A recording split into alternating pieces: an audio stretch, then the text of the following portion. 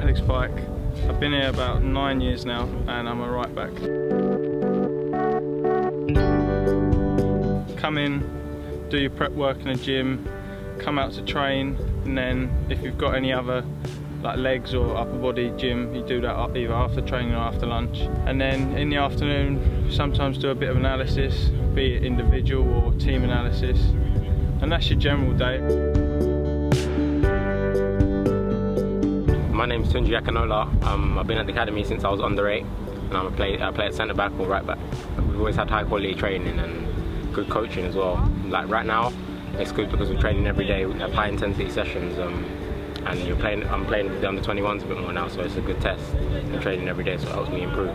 First team have even used Chadwell for a few years now, and they just moved to Rush Green now, so we've taken over here. And there's good pitches here, which can only help our technique, and we've got a gym and analysis rooms for everything. We've got everything we need.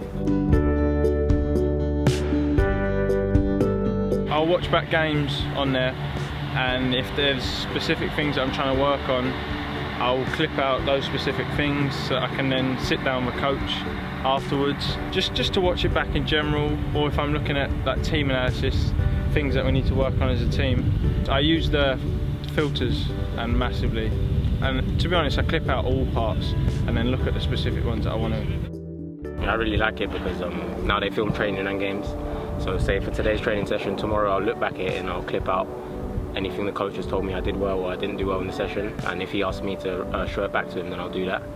But I mainly like watching my games back. I usually watch a game back once or twice fully, and one time I'll just watch it and then the other time I'll clip it out, different areas of my game that I did well and didn't, so I can improve come match day next time.